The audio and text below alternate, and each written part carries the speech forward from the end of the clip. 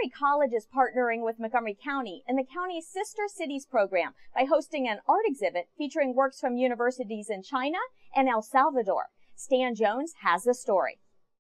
With one of its newest entities, the Global Humanities Institute, Montgomery College joins Montgomery County in the county's fast-growing Sister Cities program that currently involves 3 cities, 3 countries, and 2 continents. Ever since we started establishing the Sister Cities program about 3 years ago, Montgomery College has been involved in each one of them. We worked with Sister Cities. Montgomery County Executive has a priority for forming partnerships abroad.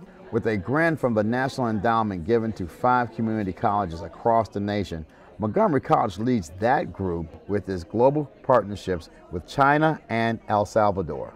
Global Humanities Institutes are a fairly new phenomenon nationwide for everybody, but especially for community colleges. Montgomery College's relationship with Xi'an University of Arts and Sciences is an integral part of our Sister City partnership with Xi'an. So we are very pleased to see this arts exhibition. The global partnerships that Montgomery College has developed serves many purposes, including helping the development of Morrison, El Salvador. The needs of the 2 countries from our partnerships are very, very different, though. Obviously, China is very affluent these days, and El Salvador is developing, very, very committed to developing, and we can help them with that.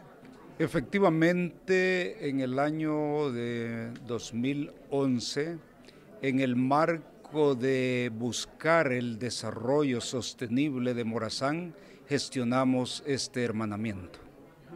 We started the Sister Cities relationship in 2011 at a time when the region of Morazán was beginning its development. At its fast-growing pace, the Montgomery College Global Humanities Institute will be a model program that can be replicated globally as well as nationally. For County Report this week, in Tacoma Park, I'm Stan Jones.